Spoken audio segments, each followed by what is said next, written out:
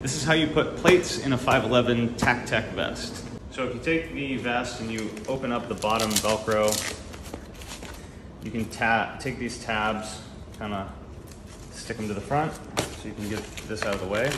In here, there's a strap that holds it vertically and a strap that holds it horizontally. You want to make sure to loosen those straps up.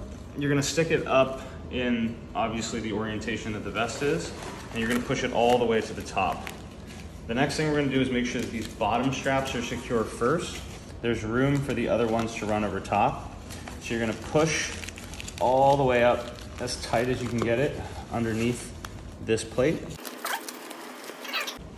I like to do one side at a time.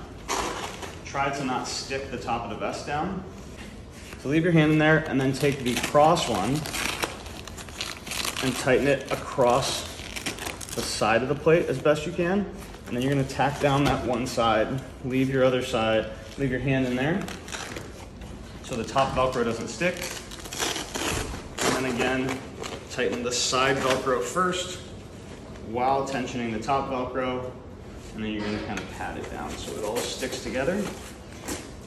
And that should be nice and tight and hanging from the top of the vest.